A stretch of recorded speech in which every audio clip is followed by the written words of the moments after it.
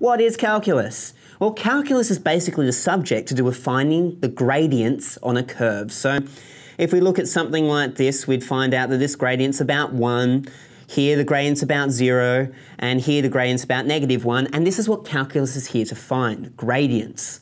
So calculus is a bit like a gradient calculator, and that's the way you can think about calculus. So you put in x values, and you get out gradient. Here we've got some random curve. Say we want to find out the gradient at x equals -1. Well, here's the point. And we put in -1 into our gradient calculator and it gives us 2. And we look at that, yep, that's about a gradient of 2. Perfect. We want to know the gradient at 1.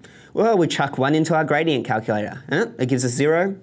Yep, that makes sense. The gradient's about 0 there.